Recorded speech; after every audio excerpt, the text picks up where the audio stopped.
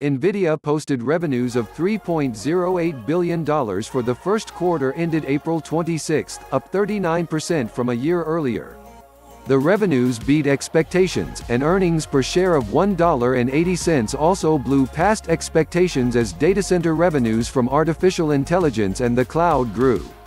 Santa Clara, California-based NVIDIA makes graphics processing units (GPUs) that can be used for games, AI, and data center computing. While many businesses have been hit hard by the pandemic, NVIDIA has seen a boost in those areas.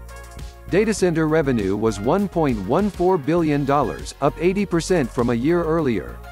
Gross profit margins, or the profit on products sold, were 65.1%, a new record and much better compared to 58.4% a year earlier. A year ago, NVIDIA's revenues for the first quarter were $2.22 billion. Analysts expected revenue of $3 billion and non-GAAP earnings per share of $1.68. EPS came in at $1.80 on a non-GAAP basis, up 105% from 88 cents a year earlier. NVIDIA's stock is down 1% in after-hours trading to $347.62 a share. During the quarter, NVIDIA completed its $7 billion acquisition of Mellanox Technologies, a maker of key technologies for connecting its chips in data centers. NVIDIA also said that last week's GPU Technology Conference keynote speech of CEO Jensen Huang was viewed 3.8 million times in the first 3 days, and that more than 55,000 registrants participated in the online-only event.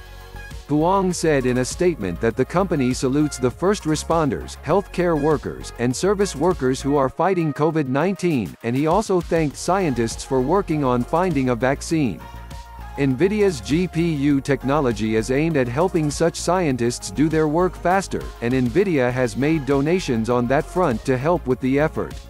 To help its own employees, NVIDIA also moved raises forward by 6 months to make sure employees can adjust to the hardships of the pandemic. Huang said NVIDIA employees have donated $10 million to fight the coronavirus. Last week, NVIDIA launched its Ampere-based A100 GPU, an enormous AI chip with 54 billion transistors and a design based on a new generation of AI technology. For the second fiscal quarter that ends at the close of July, NVIDIA expects revenue of $3.65 billion and gross profit margins of 58.6% on a GAAP basis and 66% on a non-GAAP basis.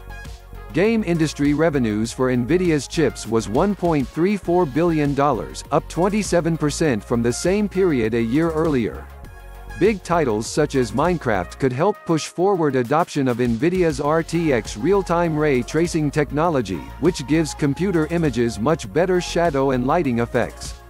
More than 100 new laptops are using NVIDIA GeForce GPUs with RTX technology. Data center revenue of $1.14 billion was up 80% from a year earlier. Professional visualization revenues were $307 million, up 15% from a year earlier. Automotive revenue was $155 million, down 7% from a year earlier. Colette Kress, chief financial officer at NVIDIA, said in a statement that COVID-19 challenges created supply chain delays early in the quarter.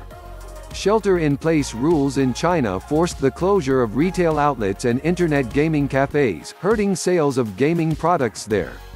But work from home also drove a surge in demand for both gaming and commercial computers as companies equipped employees with work tools. Automotive, infotainment, and autonomous car spending is expected to decline for the next several quarters. Graphics chip revenue was $1.17 billion, up 25% from a year ago.